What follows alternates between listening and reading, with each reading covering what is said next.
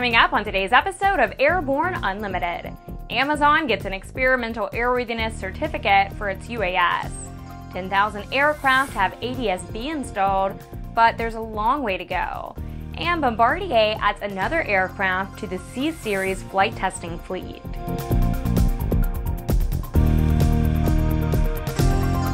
Welcome to Airborne Unlimited, I'm Ashley Hale. The FAA has issued an experimental airworthiness certificate for an Amazon Logistics unmanned aircraft design that the company will use for research and development and crew training. Much like any experimental airworthiness certificate, it comes with some restrictions. All flight operations must be conducted at 400 feet or below during daylight hours in visual meteorological conditions. The UAS must always remain within visual line of sight of the pilot and observer, and the pilot actually flying the aircraft must have at least a private pilot certificate and current medical certification.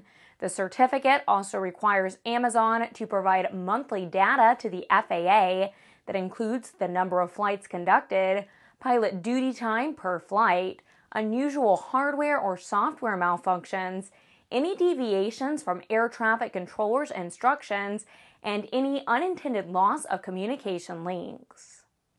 The march towards the overhaul of the National Airspace Navigation System continues, as the General Aviation Manufacturers Association relayed an announcement that ADS-B equipment is now on board 10,000 aircraft.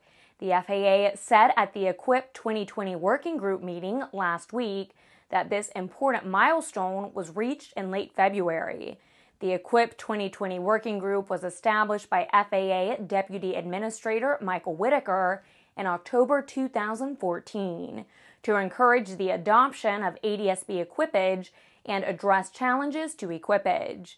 The FAA has estimated that 100,000 to 160,000 general aviation aircraft will need to be equipped with ADS-B out before the FAA's January 1, 2020 mandate.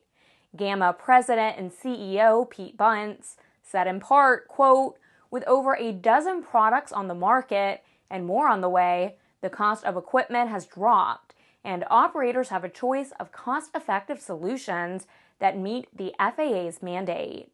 After the break, Bombardier's C-Series test plane number 5 is on the line.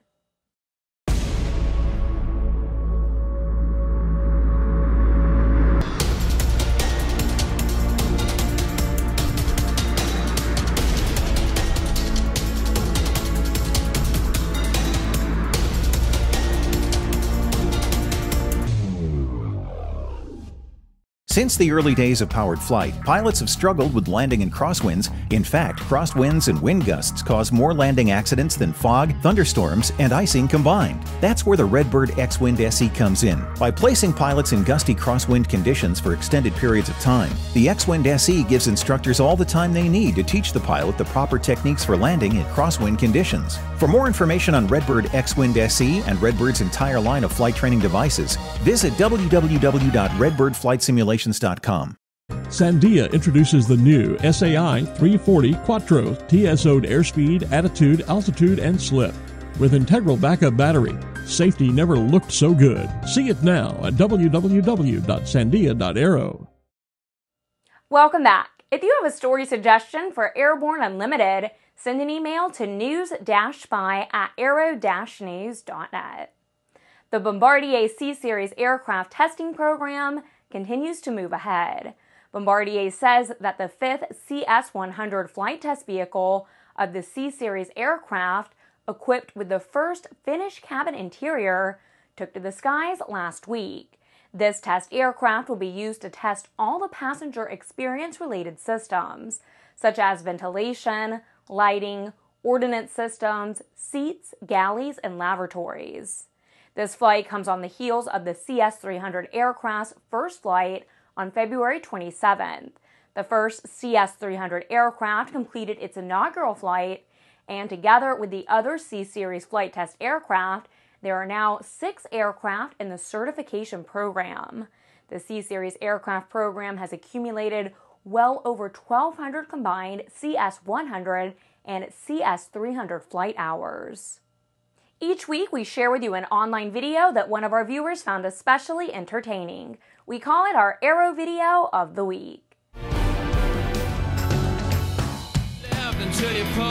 Final liftoff of Atlanta. So you're seeing me kind of circle around the mountain peak and tipping my wings so that way they can get some good shots. Glider flying can combine serenity with excitement.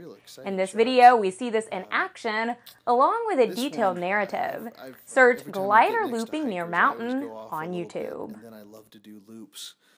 After these messages, Rockwell Collins to provide Oceanic data link service. There's a difference between charting a steady course and pushing for the ceiling.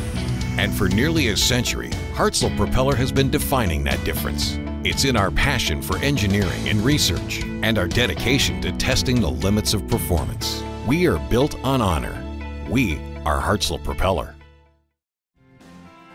AML's patent-pending wireless induction charging system eliminates confusion over those charging cables, cuts down cockpit cable clutter, and allows you and your passengers to fly cordless and eliminate the cable nightmare. www.aviationmodificationleaders.com. The KSN 770 is an affordable, WAS-enabled integrated MFD with a flexible hybrid user interface from Bendix King. Get your fingers on the 770's perfect blend of touchscreen and hard buttons. Easily control your GPS navigation, Navcom, weather, traffic, and terrain in any condition. For more information, go to bendixking.com. Welcome back. With so much news coming out of the aviation industry, we've summarized some other interesting stories in a brief segment we call Around the Patch.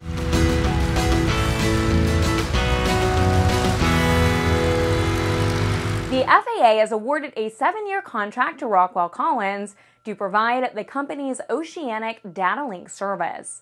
This enables real-time data communications between pilots and air traffic controllers, allowing aircraft to fly more efficient routes with enhanced safety. A UAV came close to 2 news-gathering helicopters covering a fire in the Seattle area. The UAV was at more than 1,500 feet above the ground. The copter's TV cameras captured the whole thing, including the operator of the UAV. Embry-Riddle's College of Engineering at the Daytona Beach campus has received a $10,000 award from the National Center for Women in Information Technology. Sponsored by Microsoft, the donation sponsors the recruiting and retraining of women in computing fields of endeavor. This week marked the 50th anniversary of man's first walk in space. Russian cosmonaut Alexei Leonov exited from Russian spacecraft Voskhod 2 and stayed out for a total of 23 minutes, 41 seconds. Well, that's it for today's trip around the patch. Let's move on to the rest of the news. Last January, a small UAV crashed on the White House lawn. And now we know how the system works. If you're a federal employee who has a few too many drinks and borrows a friend's UAV and crashes it on the White House lawn at 2 o'clock in the morning, you dodge the bullet of having federal charges filed. In a statement released last week, the U.S. Attorney for the District of Columbia said that the decision, quote, was made following an investigation by the United States Secret Service and a review of applicable law. The Federal Aviation Administration has begun a review of the incident for possible administrative action, end quote. The perpetrator's attorney said in a statement, quote, this entire incident, while unfortunate and understandably alarming, was totally inadvertent and completely unintentional, end quote. It'll be interesting to see how the FAA follows up on this incident. Well, that's our program for Monday, March 23rd. Remember to get comprehensive, real-time, 24/7 coverage of the latest aviation and aerospace stories anytime at Aero-News.net. Remember, Airborne Unlimited is streamed daily, Monday through Friday. Please join us in a growing roster of over 100 outstanding industry associations and organizations for the best in aviation and aerospace news. I'm Ashley Hale. Thanks for watching.